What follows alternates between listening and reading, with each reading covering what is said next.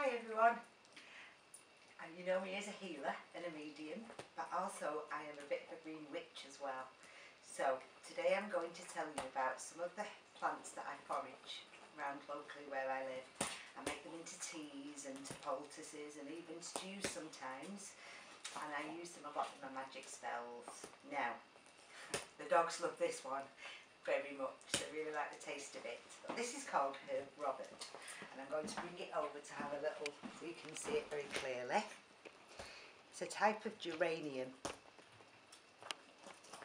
and it's so common you can even find it in between the cracks of the houses where I live.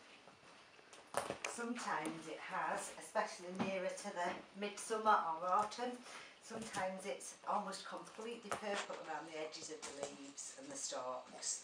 It's a really pretty flower, but it just does look like a weed. But like I say, it's a type of geranium, and it is such a powerful, wonderful herb. Make sure that you give it a good wash. Like I say, dogs do quite like to chew on it and quite like the taste of it, and probably more than that besides. You fancy a little bit of Herb Robert, do you? There you go. There you go, enjoy that. It is a fantastic remedy for so many things. It's great for energy. If you have ME or fibromyalgia, it will really pep you up.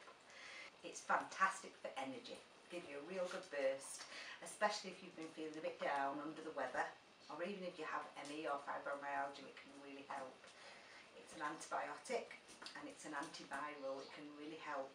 If you want to gargle it, you can do as well. Good for your teeth and your gums. I use this and I dry it out and make it into a tea, but you can even eat it in stews and salads as long as you've thoroughly washed it. It has magical uses as well, and they're really great. So you can use it. I use it a lot in business, money and luck spells, and I find that Herb Robert really adds something to those spells or to those lucky charms.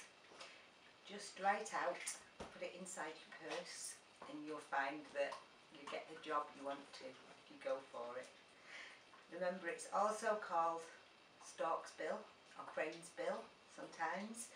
It might be confused in some books as that, but it is a kind of geranium, but it's called Herb Robert, and it's a wonderful little miracle.